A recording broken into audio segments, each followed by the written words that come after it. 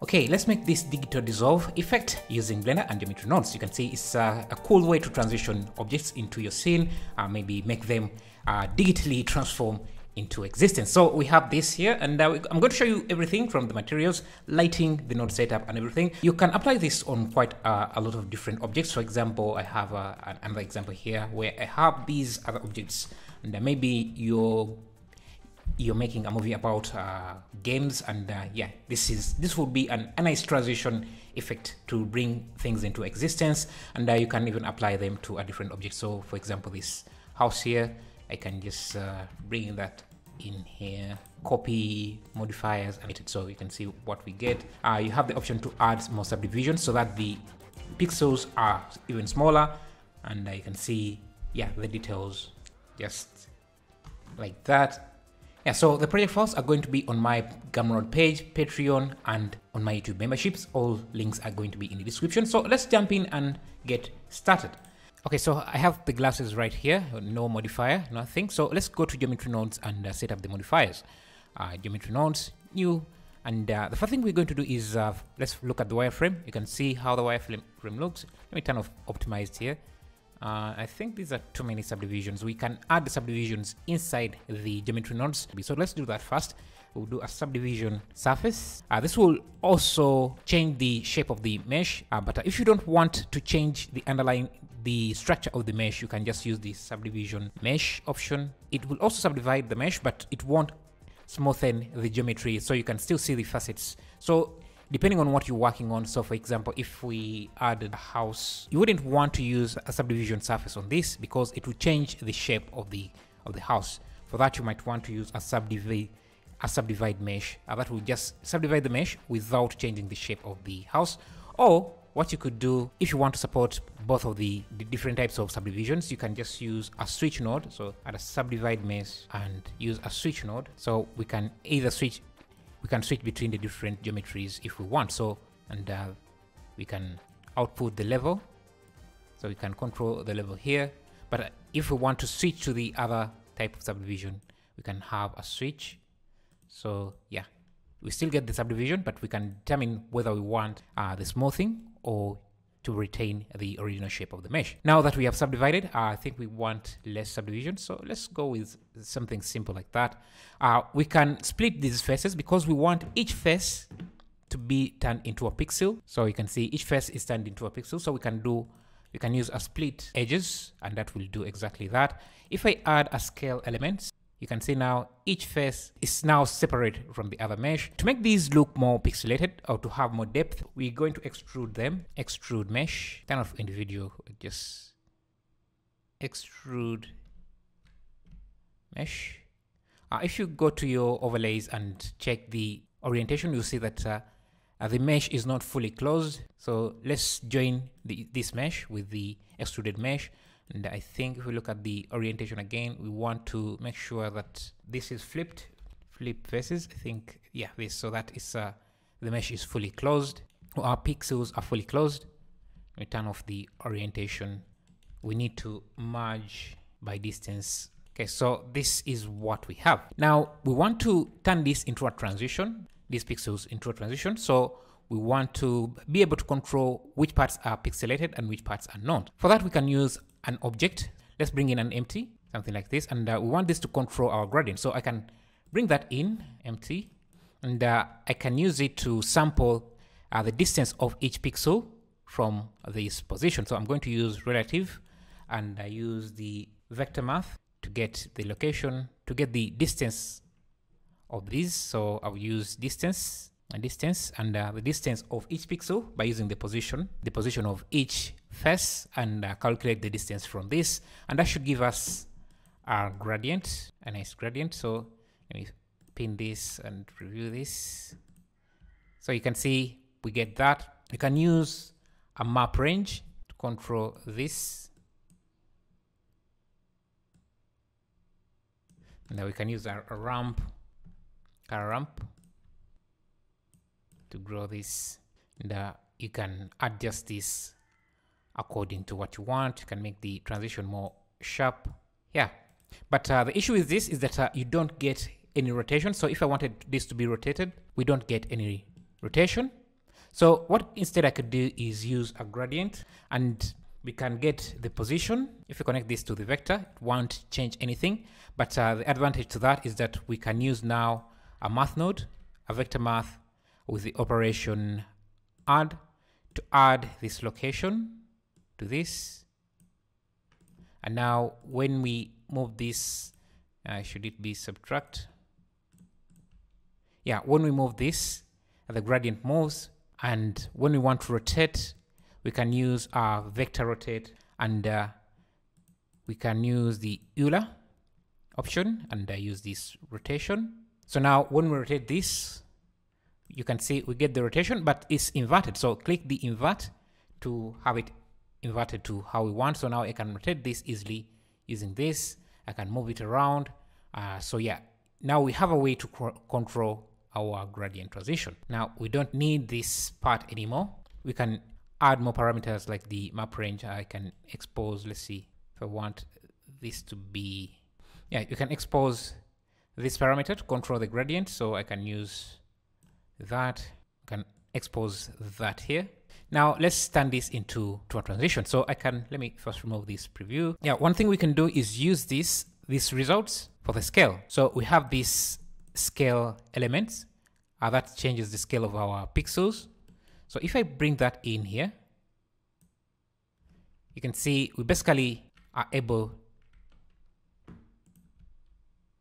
to get half of the transition we want. And remember, we have this from max, so it changes how spread the gradient is. But yeah, again, we can rotate it.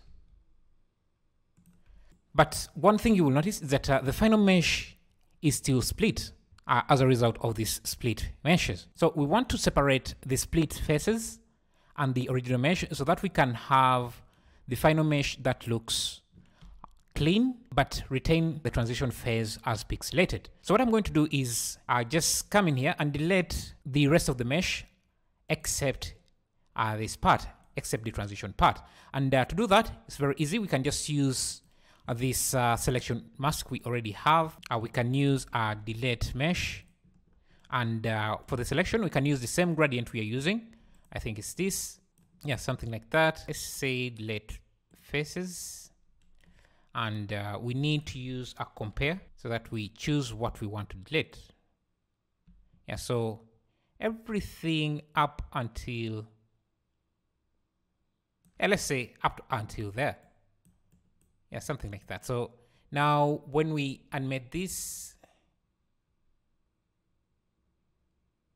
we get our nice transition. We want now to bring back the original mesh. So for that, this is before the split, this is our original mesh. So we can also do the same, this here, and use the same selection, but let's see. I think it should be less than, yeah, around there. Now if we join these two, you can see we have a nice transition into the final mesh.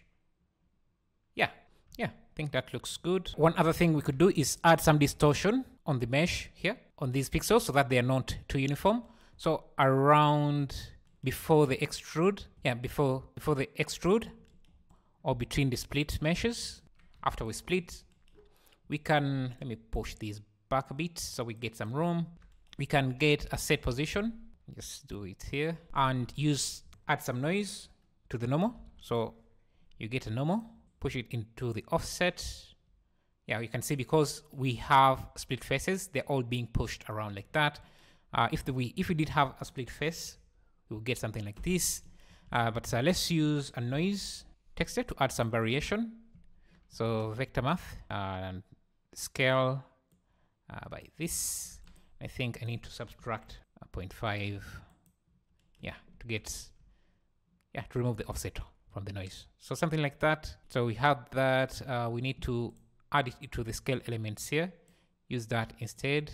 You get that. But we want this noise to be only applied in the transition area. So I'm going to add another scale value here and use this map range we have.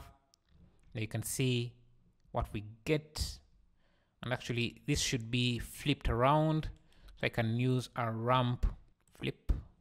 Yeah, so this displacement should be just in the transition area. I can even use a math node to offset that a bit. Just like that. So we split that. You can see now these are a bit pushed out. I can even, if you want, you can even add another scale value here to push them out even further. And so we extrude, merge, and we have that. We get that nice transition, and the stronger your scale, so it can make this, turn this into a very wild transition like that. But if you push this weight out, you'll see these points, but in the final render they won't render. They just appear in the viewport, but they don't render. So let's set up some lighting. Now you can animate this how you want. Okay, for the lighting, go to cycles, push this back a bit, and let's set up some lighting. Add a nice area light here. Just make it big so that we have a nice, we capture some nice reflections on through the glass. Now for the background, I just had something like a circle, extruded that. Can go to the materials. This would be dark purple like that. But I wanted to have some nice detail to the background. So you can either use a wave texture. Let's do, now we can distort it a bit, maybe not that much. You can rotate it. Yeah, something like that. And we can also use this as the roughness. Just like that. And for the lighting, let's add a nice point light in the back. Don't want it to be too bright. Now you can see, I want this to be rotated a bit.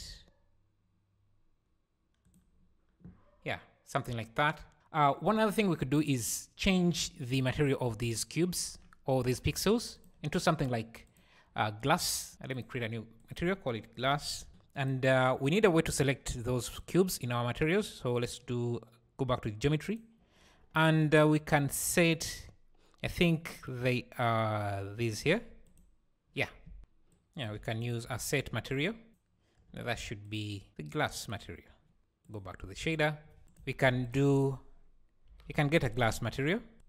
And that looks perfect, but we can make it better. Let's add some emission to it. So let's make it a bit purplish. So if we do that, that's what we get. Doesn't look very good. We can use layer weight to blend between the emission. The layer weight gives us a mask like that. So we want parts of the glass to be reflective and parts to be emissive for a nice effect. Light in the glass. Yeah, something like that. Let me first reduce the subdivisions, some bigger subdivisions. Another thing we could do is make some or add some wires. So if you search wireframe, you get this pixel wireframe. And a good thing about this is that it works in Eevee as well. So you can see that. And we want pixel size so that we just see very, very thin lines. Another thing I want to do is bring in the mask we have. This mask here, it would be very useful. So I'm going to use a store named attribute and just save this as a mask where I can use it in my material. So shader editor, I can use attribute, called it mask. Yeah, we have it there. And you can see how they have a nice effect. Now, let me try to explain this a bit better. So we have our gradient mask from geometry nodes. It creates this nice distance gradient, but we also have these wireframes. We want the wireframes to be brighter at the end of the transition here and here to be less. So we are multiplying this mask onto this using this color mix node to fade that here. So you don't see the wires here, but you see them here. And I also have this layer weight because I wanted to add some emissive light into the glass, but I don't want it to be everywhere. Like say, like this doesn't look good. We still want the glass effect there. So I use this layer weight mask using the facing mask so that only parts of the mesh are reflected depending on how they are oriented to the camera. So you can see parts of the mesh. So we blend that or mix them together with this, something like that. And if we use that to blend the two materials, the glass and emission, we get something like that. And if you want to be even fancier, you can use, I think it is geometry. There is this random per island effect, random per island, and you can use that to create a mask, a color. Now, unfortunately, this node only works in cycles. It doesn't work in Eevee, so that's why I would not use it. But yeah, you can see it adds some nice extra detail into that, but it won't come through in Eevee. Add more subdivisions. Yeah, one extra effect you could do is add some compositing. For example, I use the viewport compositing, but it's just adding some glares and fog glow to get those nice reflections. But everything else is, I think, similar. If you want to check out the project files, all links are going to be in the description. Thank you for watching. See you in the next video.